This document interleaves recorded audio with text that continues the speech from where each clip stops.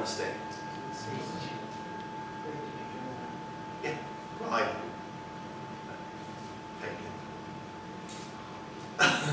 Mystically. Oof. Sorry. Power over matter. So I was, the whole Mr. Big Shot thing, look at Mr. Big Shot as today's theme. And it came up because I've had the occasion at my other job to hear conversations that remind me of stand-up comedians from back in the day. And it's mostly people from New York, New Jersey, who remind me of people like Rodney Dangerfield in terms of the pacing of how they speak. Buddy Hackett is another one. I hear conversations that are like part in Yiddish. And so when it came to thinking about the reaction of the people to Jesus in his hometown, this voice came into me in my head and said, so look at Mr. Big Shot, you know? And it also reminded me of a time when a guy that I went to high school with, who was a friend of mine in high school, his name is Jim Lintott,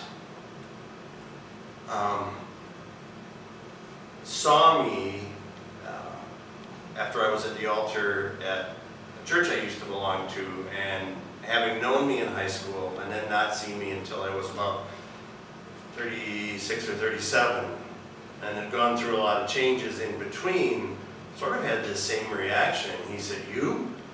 And I could understand that. I wasn't put off by that at all. But then at the same time, I've been reading this book by Bart Ehrman called How Jesus Became God, which one of the things that Bart Ehrman, who's a professor of New Testament at the University of North Carolina at Chapel Hill, does really well is look at the Gospels in particular, but not exclusively, from the perspective of modern historical, critical, biblical scholarship. And one of the things that gets revealed out of that, or that scholars believe, is that this second reading from 2 Corinthians, Paul may well be talking about himself, despite the fact that he seems to disclaim that he's talking about himself. But one of the clues that exists in the text that's kind of interesting is, on the one hand, he says he knows a man who was caught up into the third heaven 14 years ago, and he seems to deny that it's him. And then just a little bit later, he says, I was given a thorn in my body because of the outstanding revelations I've received. So maybe he is talking about himself. Well, he did receive outstanding revelations anyway for his conversion. Well, and that's the question, was his conversion this thing that he's calling being taken up into the third heaven? Did he see things, and yet he doesn't want to claim it because to claim it is immodest, and so we always, well, not always, but we quite often have those struggles, right? Because we might have experiences, and they may or may not be spiritual experiences. We might just do a really good job driving the car one day. And maybe avoiding an accident, you know, or something that could have been really disastrous. And a part of us wants to tell people about it, and another part of us doesn't want to hear somebody go, so look at Mr. Big Shot, right? So where does humility come in? Where does the human need just to talk about things come in?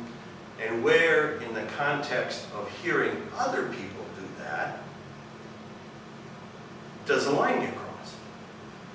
And so as I was putting the signs out today into the grass, which is in just an amazing way gone from being really soft when it was raining in a couple weeks where it's almost concrete now, and I'm standing out there trying to push this thing in, and some lady comes along and says, so what kind of church is this?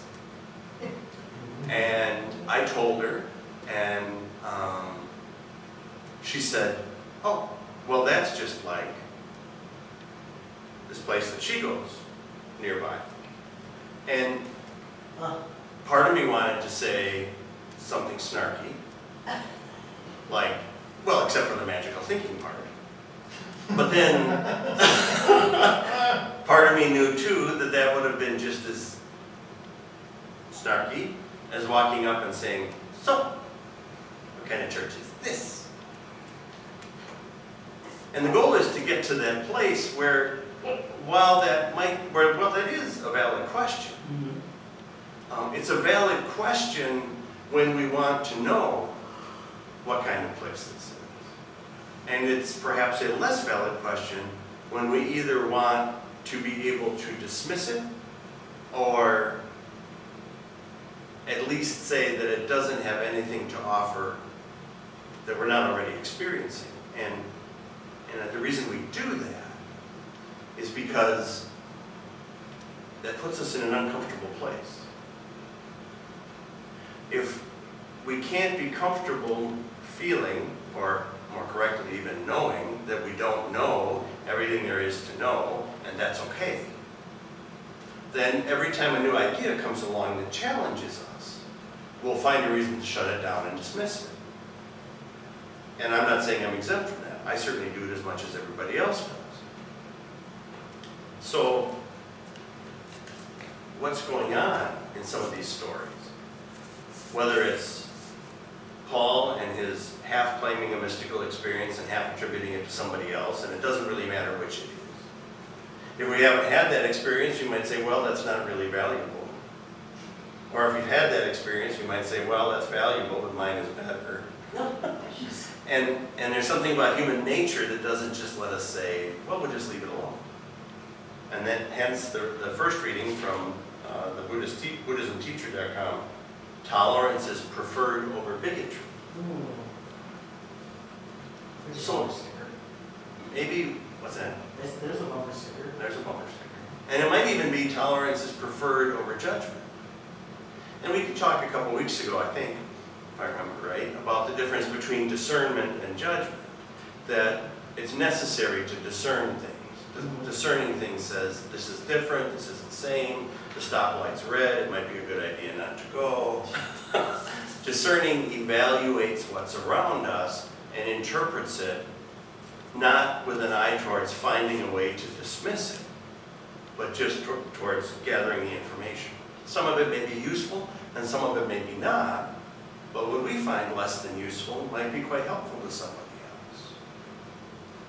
And what happens when we're confronted with things that go against our expectations or our experience is that we say, so look at Mr. Big Shot. We find that we look in the mirror in the morning and say, well, I really haven't changed. And yet we look at people that we've known for 30 years and maybe haven't seen in a while and go, oh my gosh, I'm sure I'm glad I'm bearing up better to aging than they are. Oh,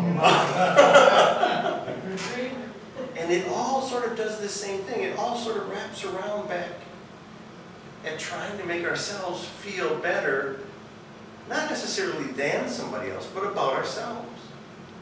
So suppose Jesus sent out the 70 or the 72 or however many he sent out in this story. It's not really important. And they really did anoint people with oil and they were cured. Great. Suppose that never happened. And what Mark is trying to do is use this story to tell us something about who Jesus was. Great. In the end, does it really matter? If we set ourselves up with an expectation that says that the scriptures of every tradition will read like today's New York Times or Washington Post, we will be disappointed every time. No pun intended. Or every time.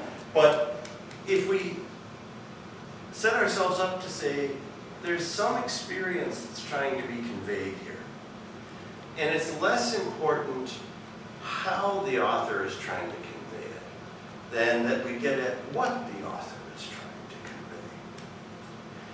convey. It should be really reassuring that the people even from Jesus' hometown said, look at Mr. Big Shot.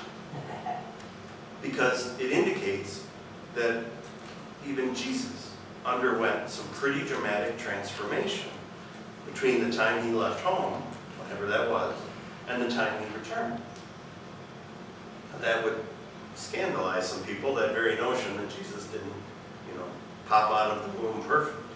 But the vast majority of the scriptural evidence seems to indicate that that isn't what happened. That despite the apocryphal stories about him pushing dirt together and spitting on it and making a bird fly away, those things are perhaps best understood as trying to say something about who Jesus was than trying to report something about what Jesus did. So, in the end, we all have spiritual experience. It might be at the death of a loved one. It might be at the birth of a loved one. It might be seeing an accident on the side of the road. It might be watching the sunrise. It might be seeing a friend we haven't seen in a long time and avoiding the urge to say, look at Mr. Big Shot. But whatever it is that touches our heart, from something really significant that rarely happens to something really significant that happens every day, the spiritual task is just to remain open to it. The spiritual task is to resist the temptation to say, that's not so special. We'll put it over here in this pile, and then we won't have to think about it. The spiritual task is to get to the place where it's just okay. And where everything is just okay. Even the unpleasant stuff. Because we come to recognize that the unpleasant stuff is not avoidable. It's all part of life. And getting to an even and more balanced place where we don't feel we're, in the produce section trying to avoid the peach that's just a little too ripe. And where we can just take it all in. Because part of getting to that place, I really believe, where we have those mystical experiences, involves taking it all in and letting it sort itself out as we carry it with us.